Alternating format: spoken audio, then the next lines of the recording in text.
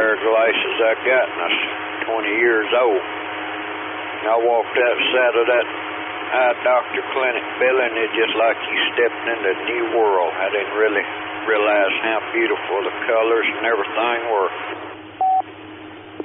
Roger, I know I was having trouble, when I was in the Air Force, and they finally decided to check my eyes and found out, that I needed glasses. So I'm like you, it sure made a heck of a difference.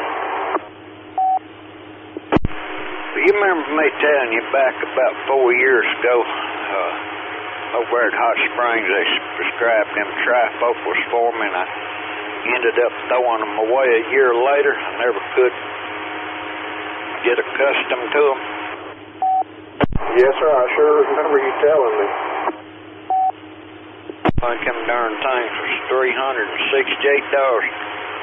Now, this eye doctor over here, he's asked me 2 times. He said, what was the last kind of glasses you've worn? I said, trifocals.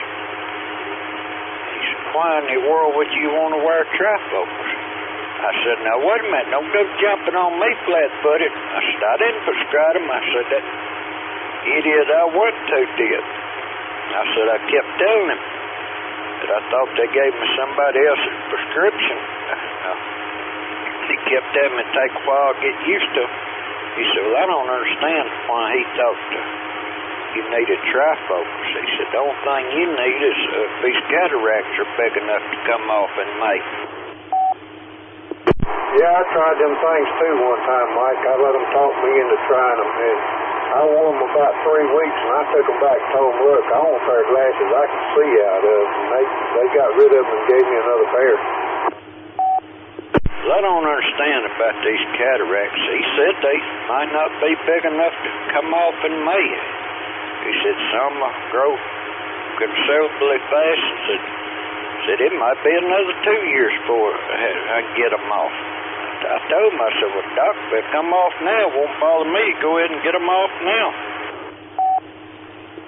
Mike, they don't like to do that. They don't like to take them off until they just have to, because there is a chance of something going wrong, and them damaging the eye where you can't see it all out of it.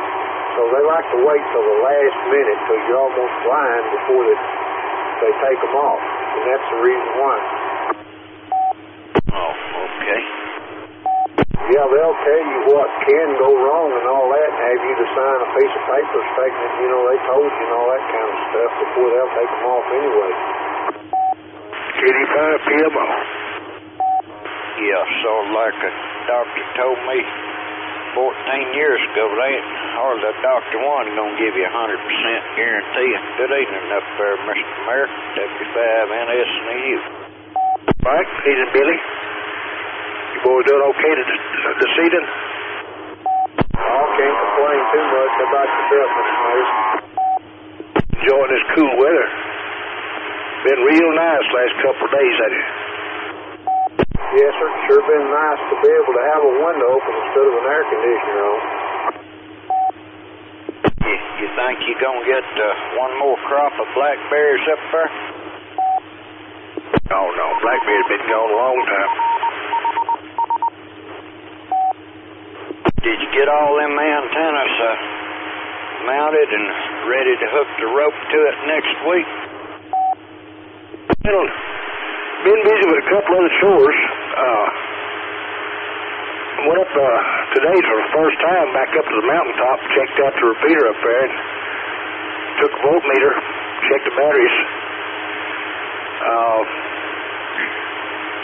First time I've ever seen it, all the lights on the controller was green, and batteries disconnected everything, and the batteries were showing 12.5 volts. So that's been over about a week and a half now, and they're running in the green, so I guess everything's going good.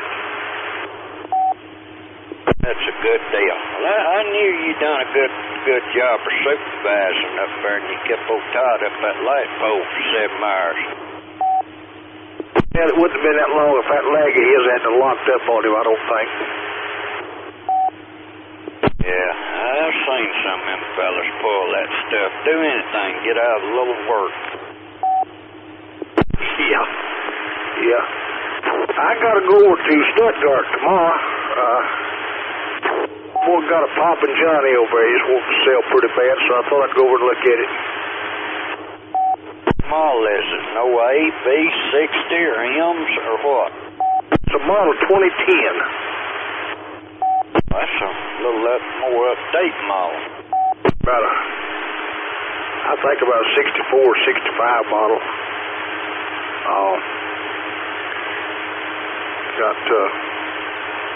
Got live PTO, hydraulics, power steering. But the main thing I like about it, it's a little bit bigger than this Ford of mine, but the main thing I like about it is it's a butane burner, which is what I wanted. Well, that dead blame butane now don't start to be like going to dentist and pulling eye teeth if you need any of it. Well, it's high, but so is everything else. I think I might be able to get a little bit of a price cut on it, using it for farm use. Because the whole thing that I use outside of the tractor stall, the only thing I use the butane for is just one little bitty heater here in the living room. So I might just be able to squeeze out a little bit of a discount out of them. But see, the thing I like about this, I got that old big tank out here in the front yard with a fill hose on it, and I can fill it right off my tank. I don't have to run back and forth to town to get gasoline or diesel. Well, yeah, you got a plus right there then. Yeah, I don't blame you. I told Stu to tell you right there on the right, on 70 west, like you're going out to Stu's on the high hill up there. Told him about a week ago to tell you for the nice little old Ford tractor with a bush hog sitting up there on that hill for sale. But I didn't pay no attention if it had a butane tank on it or not. But it's been there for a while, so by that indication it's either may be something the matter with it or may be too high for folks to buy. Roger. Yeah, well, old boy got a good, he got a real good price on it. If the tractor's in pretty good shape, it's worth what he's asking for it. Well worth that. And was he one of them rice farmers? You mentioned Stuttgart. Oh, he's got the tractor and the bush hog goes with it. He said that's the only thing he'd use it for. He'd want to use, but the only thing he used it for is for bush hogging around there. Man, you're going to have a pretty good little trip ahead of you there tomorrow. I imagine it's going to be about a 3-hour drive over. Yeah, I was thinking about on the way back, driving that sucker back. You reckon you'll get back before the first frost? Old boy said that he'd bring it over here if I bought it. Oh, so basically you wouldn't even have to go over there. You just tell him to load up and come on, if it's what he says it is. Well, he sent me about 3 pictures emailed them to me, but looks good, but I still want to look at it. I don't want to spend that kind of money without looking at the thing, driving it.